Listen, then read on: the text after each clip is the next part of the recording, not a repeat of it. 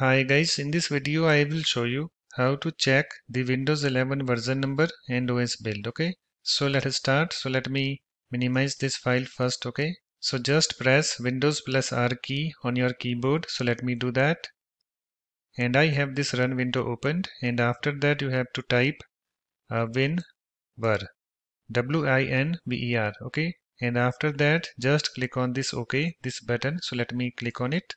And I have this about Windows. This is screen opened, and on this screen I can check my Windows 11 version number. So I have 23H2, and also I can check OS build. Okay, so I have 22631.2861 OS build. You can check yours, and after you're done you can close this window by clicking on this OK button. So let me click on it. You can see it's closed.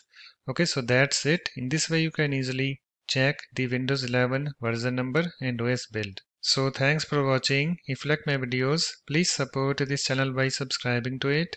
Thanks. Bye bye.